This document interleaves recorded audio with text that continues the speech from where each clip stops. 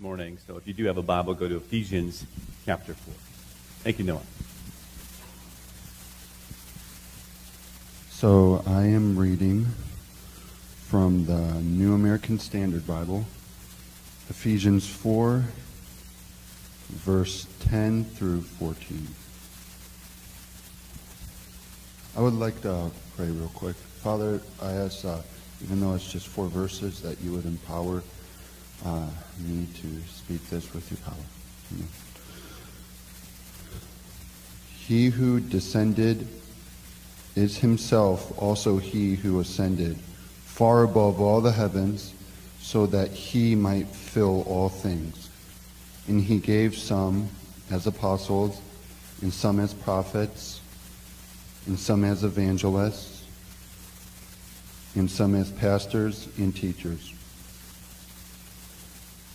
for the equipping of the saints, for the work of service, to the building up of the body of Christ, until we all attain to the unity of the faith and of the knowledge of the Son of God, to a mature man, to the measure of the stature which belongs to the fullness of Christ.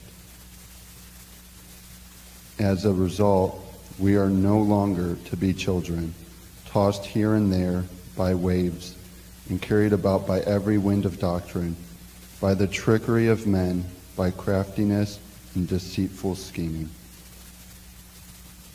All right, thank you. Thank you, Noah.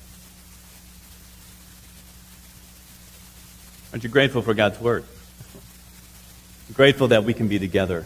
And I'm grateful for the gifts that God has given us among us. And we can thank God for that. I did appreciate Pastor Lee last week as he brought the Word to us. I'm grateful for a new vocabulary word called word workers, which I'm going to use today. That God has given us the word workers to help equip us and clarify His Word and bring conviction and truth from the Word of God. This series is about life together. What it means from Scripture, how God feels about you, His family, the church, what His purpose is for us in this location and in every location throughout the world. You and I have been adopted into the greatest family ever known. All languages and tribes and skin colors and locations. This is a privilege that we have because of God's Spirit calling and working in us and bringing us to Himself. Now, my hope in this series is that you would fall in love with God through Christ more. And then in so doing, in knowing Him deeper and fuller and richer, that we would fall in love with what He is in love with. And God loves His children. God loves those He has called apart to Himself, which we call the church.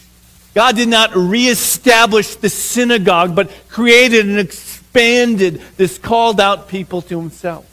And that invitation has come even to us this morning. Now, unfortunately, the church has not always represented Christ well. It is tragic, it is heartbreaking, it is grievous, and often it's downright demonic, where the church abuses people or misrepresents the Scriptures or takes its power to build itself and its glory versus using what is given for God's glory and the help of people. But when the church is functioning well, when we are embracing God in His fullness and spirit and in truth, when we are living His Word out and echoing what God is saying to each other and in the community, there is no place like it. Where again, people of all types of backgrounds. If I had a microphone and we went and we had time, every person in this place will have a story. A story of God's grace, a story of running away at times, a story of healing, a story of becoming, a story of His life in us. And it is a beautiful story. And your story is a part of His story, which becomes a part of our story, which is the great story of the grace and the goodness and the gospel of our God. It is incredible. And when Christ fulfilled His mission, His primary mission being here in the flesh, to die in our place for my sin, the sin of the world, to take upon Himself what is due to us, the righteous, which was Christ, for the unrighteous, which is us, where God's justice and His love were seen in the face of Christ. He, after a time of training, after 3 days, of course, resurrected, and then He ascended on high. And when this great high priest, when this mighty warrior, when this sacrificial lamb, when this Savior or the Savior of the world ascended, He gave us gifts, equipment, callings, so that we would not be on our own to our own vices. He gave us His Holy Spirit to convict us, to teach us, to empower us, to encourage us, to be with us even to the end of the age. And that end will come when the gospel is proclaimed to all places and all people, in which we are still doing, and I'm encouraging us to be involved in around the world. He's given us His very Spirit to be with us. He hasn't abandoned us or just left for His celestial home, okay? He is here by His Spirit, and He is still working in our community and in your family and in our lives, and we can be grateful for that. God, thank You for Your goodness to us. And He's given us His church. He's given us each a gift, and He's given us a cast of coaches. I want to say that word workers to help each one of us. He loves you as an individual. He loves us as a corporate body. And He asks us to join Him in what He is doing on this earth. So we're going to continue to talk about the church. And like Lee was talking last week, the doctrine of the value of the church has been kind of muted, where people can say, well, I love God, but the church is kind of, right? How many people in this community are now what I would call unchurched, right? At one point, they were connected, but through the passage of time, they're not connected any longer. And we know, each one of us know individuals like this. Why is that? There's a variety of reasons why this could take place. But one of them surely is an undervaluing of what God values and what happens in and through and among us. And so I want us to understand, and in one sense I'm preaching to the choir in the sense that you're here, the sense that you're listening and you understand this, but hopefully in your hearts, the value or the love that God has for His church would grow in us, and that message would be permeated in this community.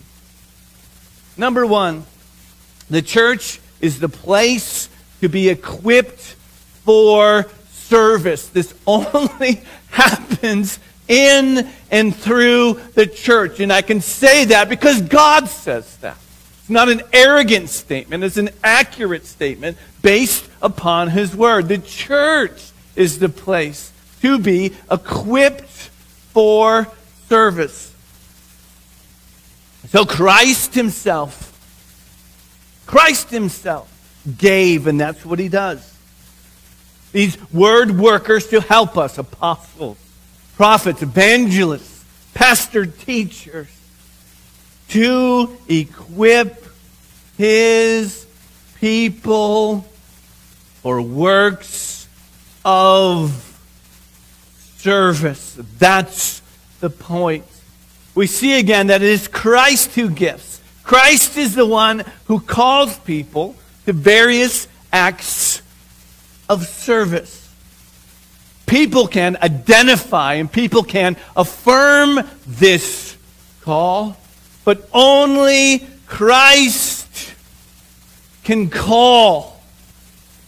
You can run, but you cannot hide.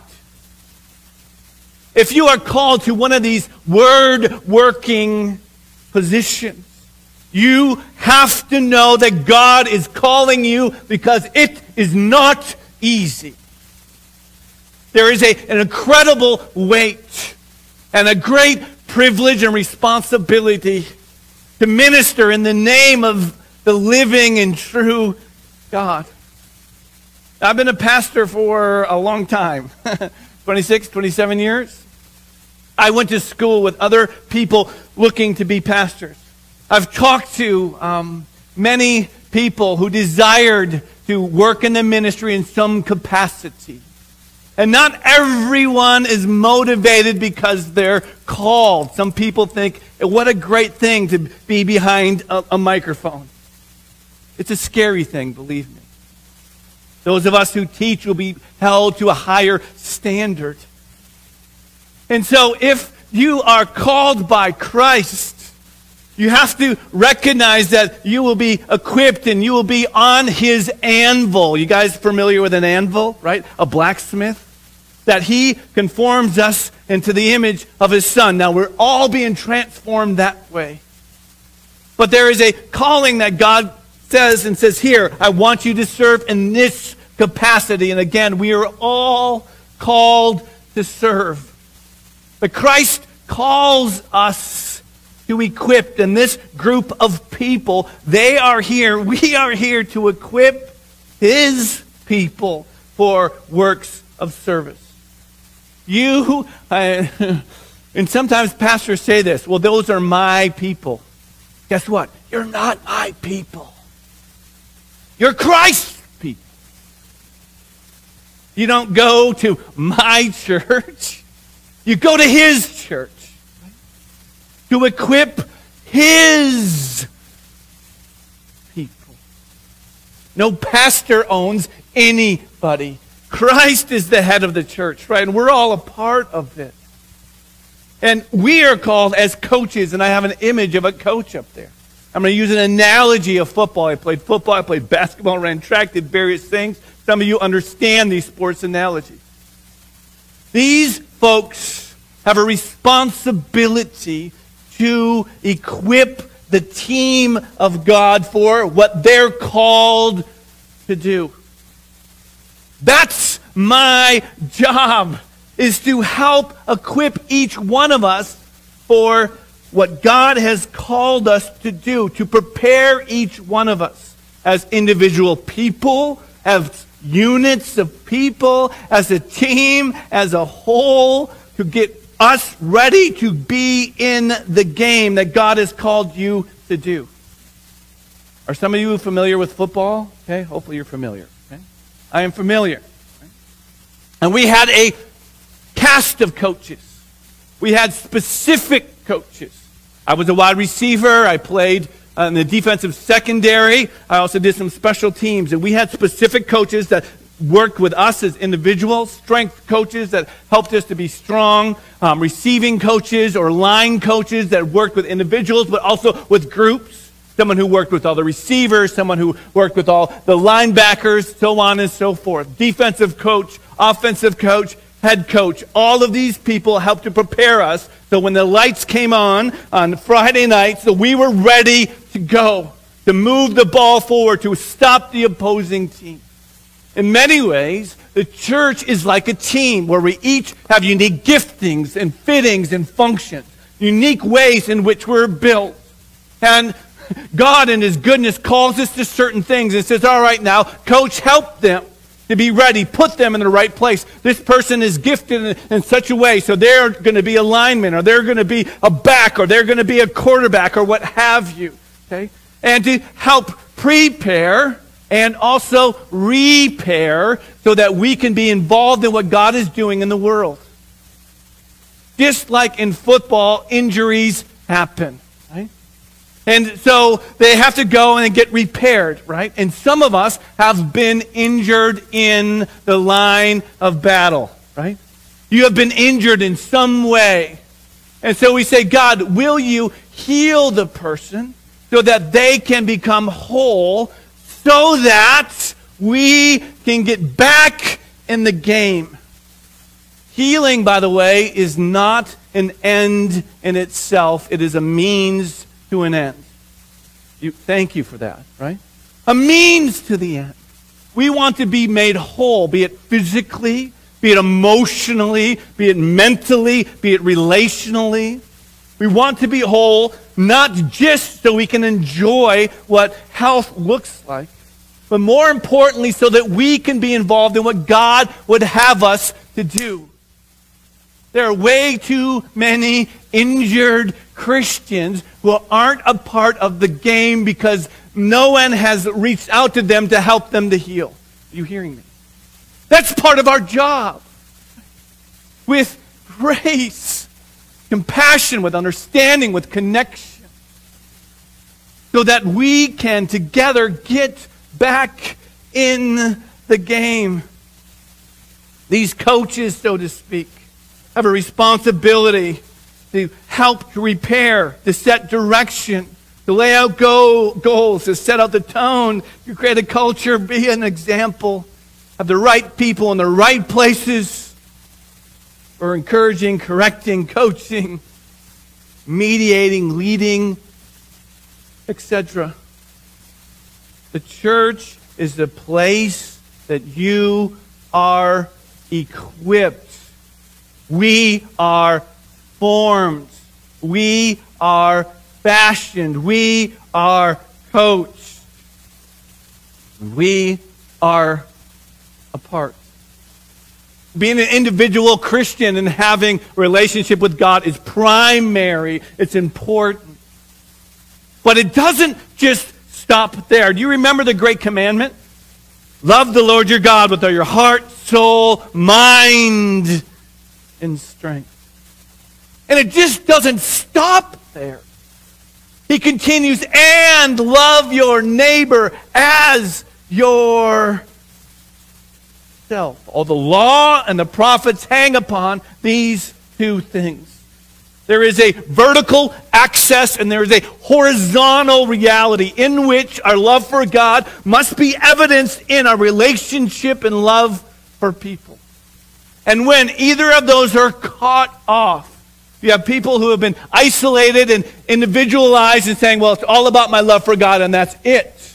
And then there's people who are just not loving God but loving people. They're humanitists. Right? We just love people. We don't necessarily love God. If there's a disconnect between these two accesses, we run into trouble.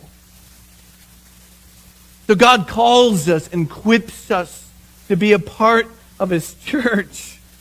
And the church is a place to be equipped for service, where we're coached, where we're equipped, where we're connected, where we become more like Christ and engage with one another so that we can move the gospel ball forward. Understand that.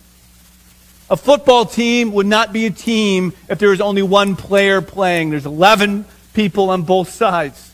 We need all positions functioning in the same way. And God has given us a cast of coaches, word workers to help us to keep focused on what is important to build a team and to move forward. The church is the place in which you are equipped for service. Second, the church is the place to utilize your gifts so that, Ephesians 4:12b, so that the body of Christ may be built up. These coaches are given so that we would be equipped for our acts, our works of service, serving God, serving this community, serving what God asks us to do throughout the world. This is why coaches are given, so that ultimately the body of Christ may be built up. And this is primarily done through His Word. that each of us individually is stronger, that the unit we participate in is stronger, and that the team is stronger in every way. That is how the church functions the best. And in here we have teams of groupings of people. Some work with youth, some work with children, some work with sound, some lead us in worship, some serve in various capacity in the building along this place, some encourage, some pray, some give mercy. All types of ways in which our units work together, and we can utilize our gifts. There is great joy in knowing that you're doing what God has called you to do. Amen, Pastor. Well, amen. There is. When you know that you're part of the team. Now, I didn't say that it's not work. Guess what? It's work, right? You might fall off a ladder, right? Which I did yesterday, right? You might be frustrated with people sometimes, which happens. It requires hard work, requires sacrifice, it requires, here's the word, perseverance. When you know that you are functioning in a way that God has designed you to be, there is satisfaction in joy. And there's also memories. Remember when we, remember what God, remember what happened. Without the church, we don't have this connection. We don't have community. We don't have the coaching. We don't have opportunities to join together for His name's sake. Jesus set this up. This is not an idea of any man. This is God Himself saying, I'm going to give you gifts. I'm going to call certain people to certain roles so that all of us will engage in the ministry. Guess who the ministers are in this church? Look around. Thank you for raising your hand. Y'all, right? Oh, he's the minister. No, I just run the equipment room. I'm the ball boy. Right? You're the players. Right? People think that whoever is standing here is the minister. You're the minister. I just get to coach you. You can do it. It is worth it. Keep going forward. Coach. So I want you to understand that you have been equipped for service. We are in the game now. Don't move. Don't go before the final whistle blows. And then we look to hear the well done, my good and faithful servant. Y'all are here. Your whistle hasn't blown yet. That trumpet hasn't called yet. So let's run with perseverance. The race that is set out for us. And some pathways are easy, but some seasons of our life are difficult. And I know you know what that is like. The question is not, will life be difficult at times? The question is, will you overcome? We overcome by the blood of the Lamb and the word of our testimony. God has been good to me, never forsaken or abandoned. The church is a place to utilize your gifts so that the body of Christ may be built up. Even evangelists do this by calling people from the domain of darkness into the kingdom of light in Jesus Christ the Son. A switching of teams, so to speak. So that we would all be built up and God will be glorified. Thirdly, the church is the place to be unified in faith. The church is the place to be unified in faith. until we all reach unity in the faith and in the knowledge of the Son of God. These things happen so that we would be unified in the faith. That means the church's primary responsibility is to unify us in the faith. This is not a self-help group, even though you'll be helped. This is a place in which we ask God that His Word would be proclaimed so that we would be unified in the faith. The church is given the responsibility to teach the Word of God. Amen. God help churches who fail to preach the Word. What happens? All types of vices, all types of distortion, all types of problems. And so God calls us to be unified in the faith, to be a unit in the faith. A team that is fighting against itself will fail. Always.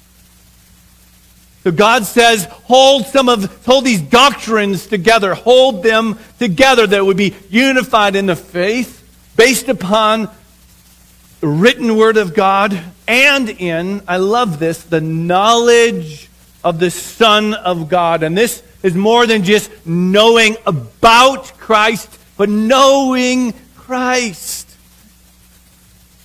We need to know some things about Him for sure.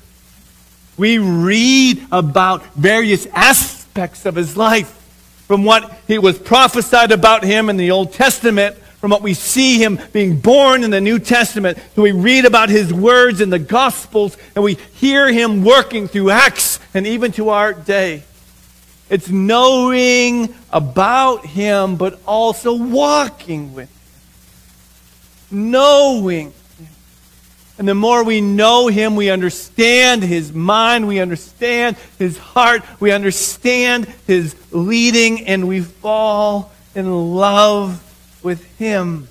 Jesus, who is the author and perfecter of our faith, who is the light of life, who gives life to all humankind. He is the one who all Scripture talks about. It is knowing things about Him and actually knowing Him and becoming like Him because of a relationship with Him. You grow to be like somebody when you spend time with them. Right? You do. You can see this in couples who have been married a long time. Right? The more time they spend together, the more they become like each other. Sometimes people start looking like each other. Right? Just saying. You guys laugh because you know it's true.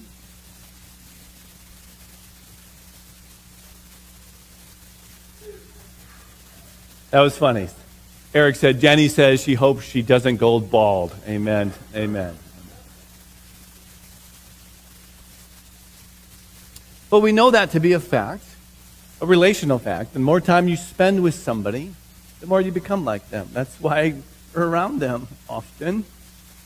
It's also true with Christ.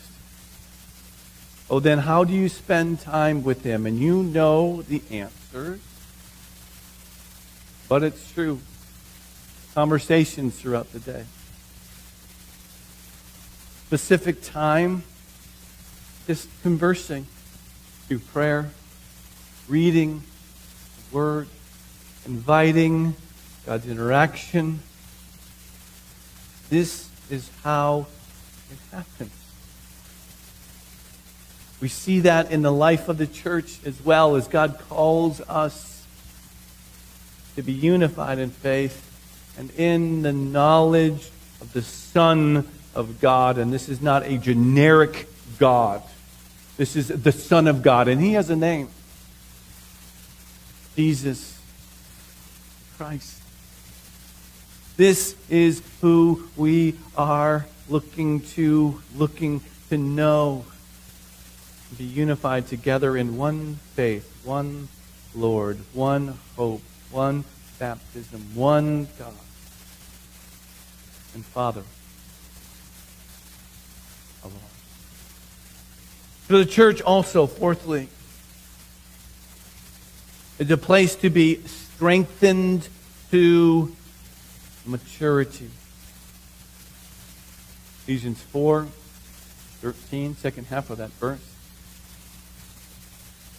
And become mature, attaining to the whole measure of the fullness of Christ.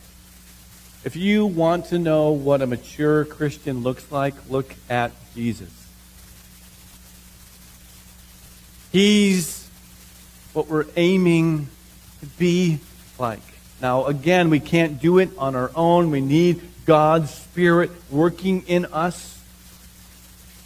But we have opportunity to engage with Him and say yes to Him. He, that is Christ, is the standard and model of what maturity looks like. He is the model of our faith. He is the one the Holy Spirit is shaping us to look like. Maturity is Christ-likeness. Thinking like Him, living like Him. And this is a lifelong process. And we and the church is the place in which we are strengthened to maturity. So I am going to invite Mr. Ken. Mr. Ken Soderstrom is going to come up here, and we're going to get a couple chairs. And so I was thinking about mature people. And by the way, maturity is not just based on age. It's based upon us saying yes to God. And just the other day, Ken and I were at a Gideon function, and I sat next to Ken. And by the way, if you don't know Ken, you need to get to know Ken. Amen. I want to say, come on now. We're going to sit here together. I'm going to get you a microphone, and I will sit next to you as well. And so, I think we have enough time. So Ken, we're going to focus on two things. So primary thing is, I want to hear from him how the church has helped him to strengthen and grow. But I also want to know, and I think it'd be good for people to know, how you came to faith as well. Can you share that? And then how you came to faith in Christ, and also how the church has helped you to grow. Go ahead. I came to Christ when I was 9 years old. I'd gone to church. My parents were saved between the time they got married and I was born. And so I was raised in a Christian home, and I was going to church all the time that I could go there. And I remember on a Sunday morning, this is back many years ago now, well, all the church met in the sanctuary before they went to Sunday school class. And they had a speaker that Sunday morning, and I was in about the about the 6th or 7th grade, I suppose. And so about that time, that speaker gave a message, and I realized that I was lost and I needed Jesus Christ. So he invited an invitation for that to come forward. There was only 3 or 4 of us that went forward that morning. But I asked Jesus Christ to come into my life that time. But as I look back at my life, that's a long time ago. As I look back at my life, I went to church every Sunday. But I had one thing I found out as I look back at my life. I carried a Bible to church. I went to the Sunday school class. I came home. I set the Bible on the shelf. It stayed there till next Sunday. And it went on for year after year like that. And when I came 18 and went into the service, I was not prepared for what I was going to face spiritually. And after I had gone through boot camp, I went through 12 months without ever going to church or reading the Bible. You know what happens when you don't spend much time in this Word? My dad used to have written in his Bible, "This book will keep you from sin And sin will keep you from reading this book. And that's where I was for 8 years. And then the Lord let me get to the bottom before I could come back on my knees and ask him for forgiveness. I was married and I had a daughter at 24 years of age. And I had wondered when I got married, how long is this marriage going to last the way Ken Soderstrom's living? And I said, I wonder if he'll make it till 2 years. Well, in 2 years, the God brought me down to my knees. And I spent 2 days reading this holy word, and then I got down on my knees and asked God to forgive me. And to know that God forgave me what I had done, where I am today, from past, present, and future, that you can't beat that. And so the Lord gave me a hunger for the Word of God and an opportunity to fall. That's when I discovered I fell in love with Jesus Christ, and I fell in love with the Word of God. Up until that time, I respected Jesus, I respected the Word of God, but if you don't read it and use it and apply it to your life, you don't have anything. And so that was my growth, and then I slowly got involved in the church. And as I grew, started getting involved, then we got places where I would start to teach the Sunday school class, 8th grade boys. And then the next thing they knew, somebody asked me to be a deacon. And I got involved in that type of leadership and that type of thing. And so I have moved through my business career. I was in several different churches. But my wife and I always had an opportunity to get involved. Maybe it'd be working with junior high kids, which I did 5 years in Grand Rapids. It was even in Ann Arbor, Michigan. We were chaperones to the college-age kids and loving them. And then we moved to St. Louis, and I was involved in leadership there. But I had gotten involved in the Gideons way back in, now it's 56 years ago. I just completed 56 years of being a member of Gideons International. But I started getting involved with that and meeting with men who had a passion to tell other people about Jesus Christ, what he'd done in their life. And so that has grown all through that time. And so one of the most faithful times that has come to me in the church was praying for me. When I lived in St. Louis, I was asked to serve as the president of the Gideons of International by two men who were very influential in the state of Missouri. And I told them and I told God, I can't do this. I'm working 55 hours a week for Ralston Purina Company. I've traveled 3 weeks out of 4, and I can't handle that anymore. Until I was flying on an airplane from St. Louis to Denver. I was reading a Christian magazine from Back to the Bible, and the Holy Spirit seemed like he was around me in that seat. And all of a sudden, out of a clear voice, the Holy Spirit said to me, Ken, I want you to let your name be placed in nomination for the president of the Gideons of Missouri in 1983. And I said, Lord, you've heard all my excuses for 3 weeks. You know that. You know me from the beginning and in the end. All he said was, I want you to Ken, I want you to place your name in nomination. And I'd walked with the Lord long enough to know that when the Holy Spirit speaks to you, you don't want to push him off. You want to ask him. Right. And follow what he asks you to do. And so I said before I got off that airplane, okay, Lord, I heard what you said.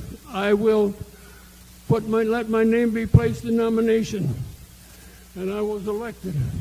And I served three different elections, was served for 3 years.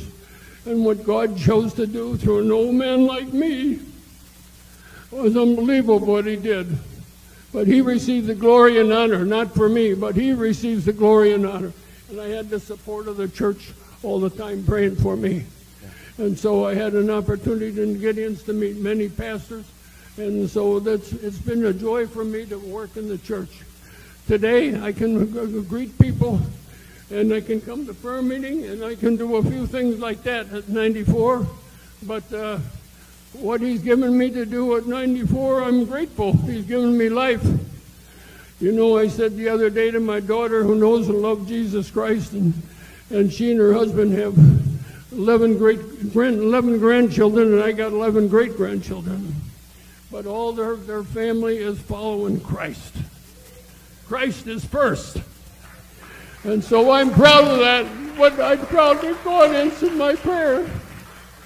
But I said to her the other day, honey, I am so grateful that I have the privilege of giving you a 70th-year-old birthday card. I said, not every man gets the chance to do that. But God has chosen to let me do that, and I'm very grateful for what he has let me to do. So the service here that I've had in this church, Jennifer Rutzlaff years ago got me involved with the Laotian people, and that was a big plus in my life and my wife's life. And so this church, right for Tura and I, when we went to Japan 2 different times to share our faith in Christ and teach conversational English. And so we have been blessed from the meeting in the body of Christ. And so there's many members here that I'm close to, and some of you new ones I don't know very well. Last Wednesday night I was at Bible study, and I picked up 3 people's names, so I got faces and names put together. So that's what I work on. And so I love to meet people. That's one of my number 1 things. So I enjoy greeting you at the door, Pastor. Amen. Yeah. Rightly so. Rightly so. Rightly so.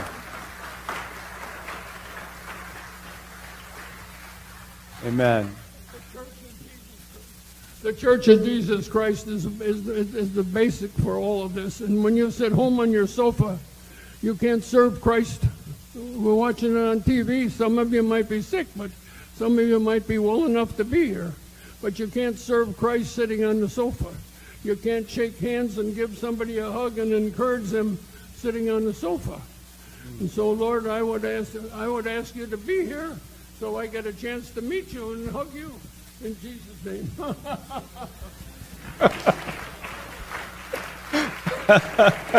Ken, that was so good. And goodness, aren't you grateful for men and women like this who continue to serve? And this isn't a guy who is coasting into eternity. He is doing everything he can. And I remember, Ken, one thing about you, when we were going through the merger process, and after the vote was finalized about a year ago in September, the Sunday after that, here is Ken sitting in the middle of the service at the other building, and 93 years old, and just sitting there smiling. I said, hi, he said, I'm just here to meet my new brothers and sisters and get to know you all.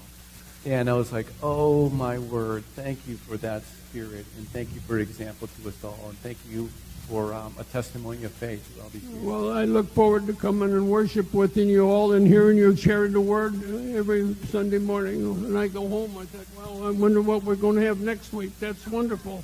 So I just praise the Lord and thank for the opportunity to meet some of you. There's people here I don't know yet, so I got an objective to do. All right, you got work left to do. Yeah. Okay, thank you so much. Bless you.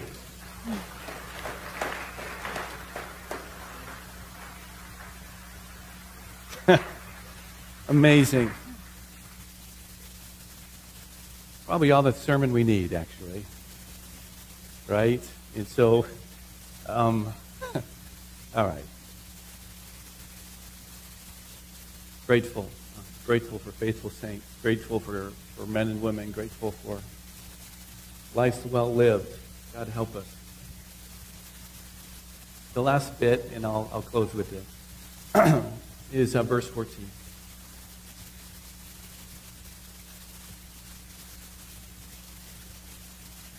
The church helps us to strengthen to maturity.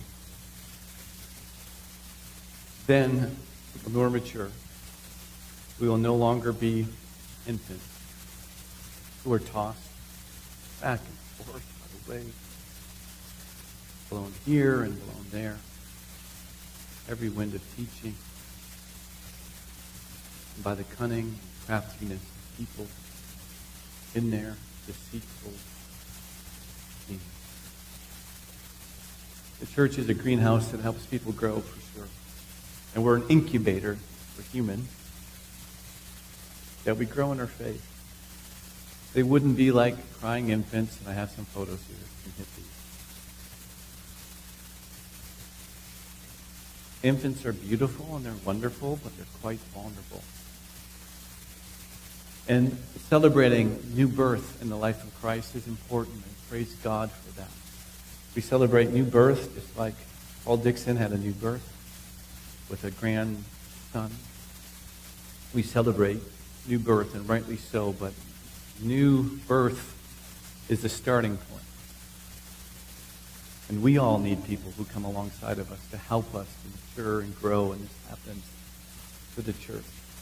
And through life, next photo please, there are storms that come. Without connection, without anchoring, without mooring, winds of teaching and doctrine, thoughts and philosophies and opinions and all of these things, they blow here and there in our life. All of these winds of teaching, Scripture says. And if we're not grounded in and grounded on the Word, we're blown about, twisted around, and some people have been lost at sea because they haven't grown. And there are people out in our society, Scripture says that they are cunning. And the word means like loaded dice. If you can go to the next photo, please. That they've rigged the game, so to speak, so they always win. That their name is great versus the name of Christ is great. Unfortunately, everyone behind a microphone or a megaphone or a video is not out to honor Christ. And we are warned of this. Christ warned us of this, that there will be wolves in sheep's clothing. The church protects us, matures us, connects us, helps us grow. 94 years old. Connecting, looking forward, greeting, praying, joining, working to memorize names. Why? Because of love.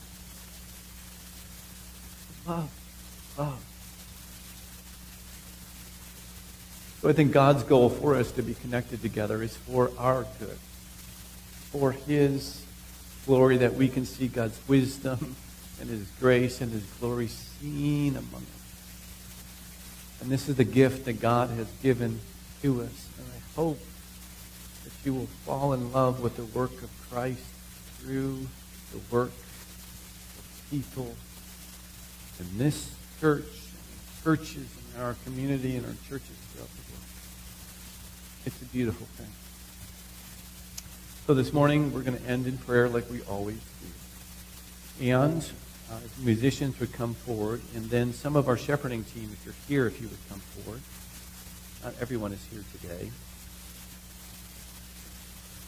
We're going to end in prayer.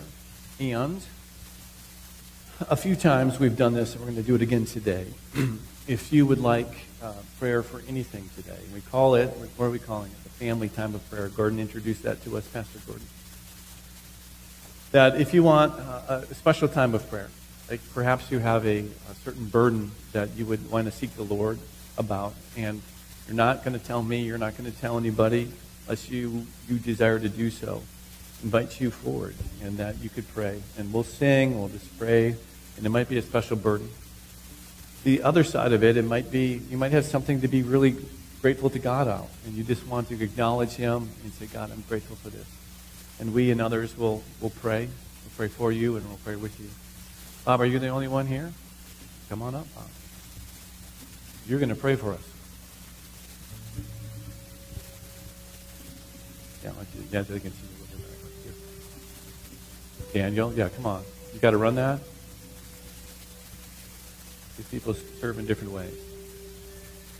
And see, these are some of the people that God has given us to help. We are surely not perfect people. Surely not.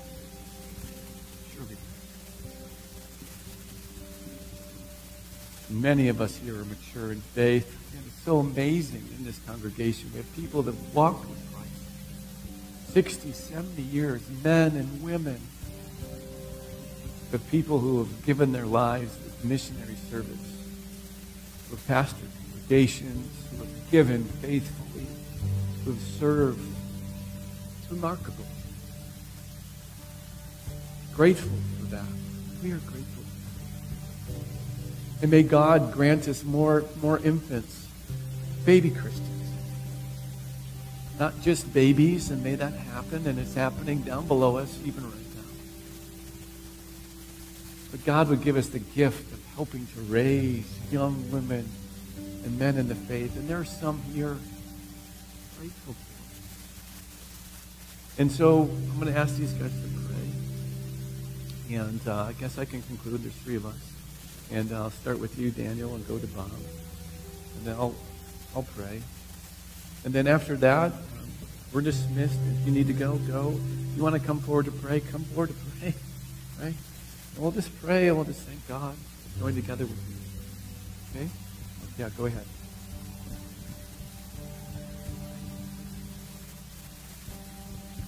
So, Lord, we thank you for this time together as we come humbly before you, raising our petitions silently, knowing you are the God of creation, that when you call something into being, it happens, just as you called Ken to go forth and lead, just as you called Dave to go forth and lead,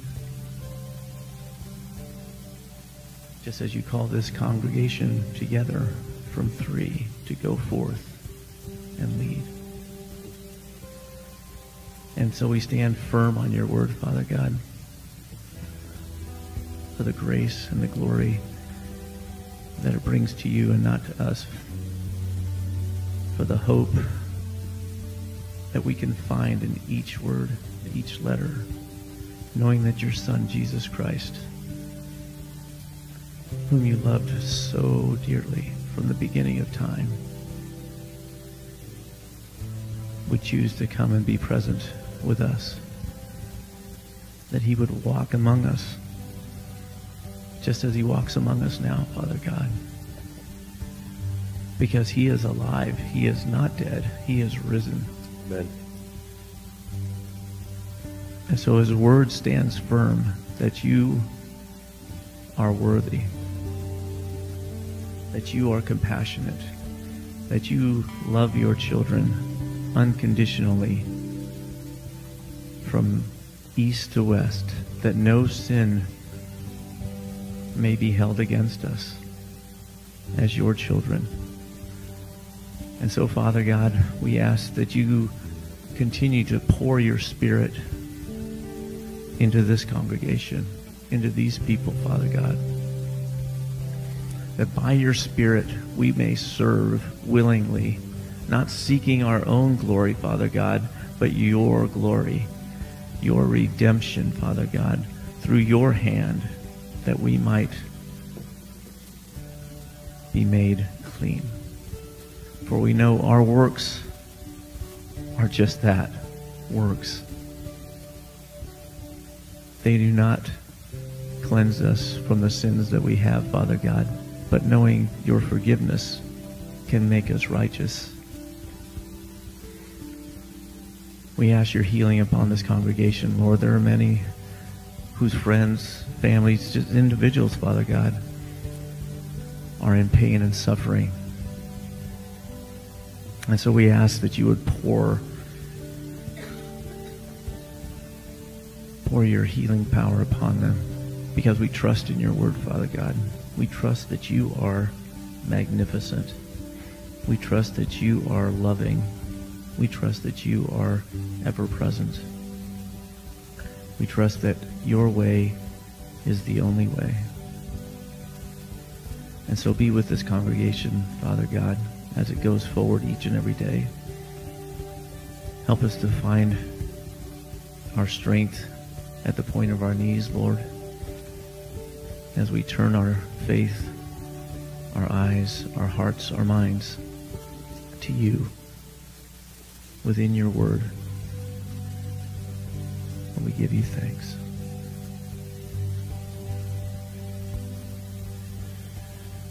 Our gracious God and Heavenly Father, through your great love for us, who have faith in your Son, Jesus, you've given us great hope and new life.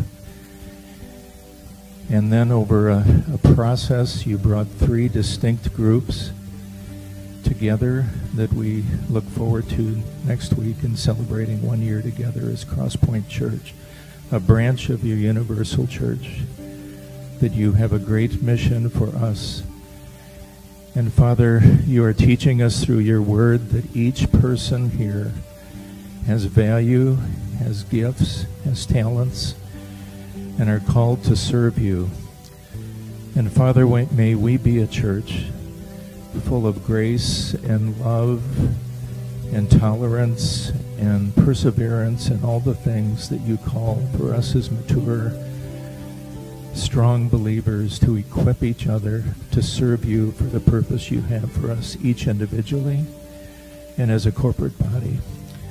Father, it's a great journey that you put us on. I am so grateful that we're doing this together. And Father, we commit our life together with everything we look forward to, the difficulties, the victories, the challenges, the heartaches, all of the things that life includes, that you have called us to do this together, to equip each other, to encourage each other, to strengthen each other. May we be a church that accomplishes that mission for your purposes, for your glory. In Jesus' name. Amen. And God, we do pray for those who aren't here, who aren't connected to a church anywhere. We ask that they would be folded in today, that to be drawn by your glory and your goodness and your grace. And God, I'm grateful, we are grateful for what you've given in the lives of each other. Help our roots to grow deep in you, our connections to grow strong with one another. Thank you for the gift of brothers and sisters. Thank you for the gift of the Spirit. And God, we pray for our community here, just around here, that you would empower us to represent you well. Help us, yeah. God, thank you for the encouragement of recognizing that we may respect you, but we don't love you, God. And that we would give ourselves to you, God, and your word I know will transform us. Thank you for the gift of being together. Thank you for meeting with us. May your will be done in your kingdom on earth as it is in heaven. In Jesus' name we pray. Amen. Gentlemen, thank you for leading us. Okay, so if you want special prayer, come on forward. And if you want to wait and sing, you can do that. If you need to go, if you do that, just quietly, if you would. That'd be great. So come on up.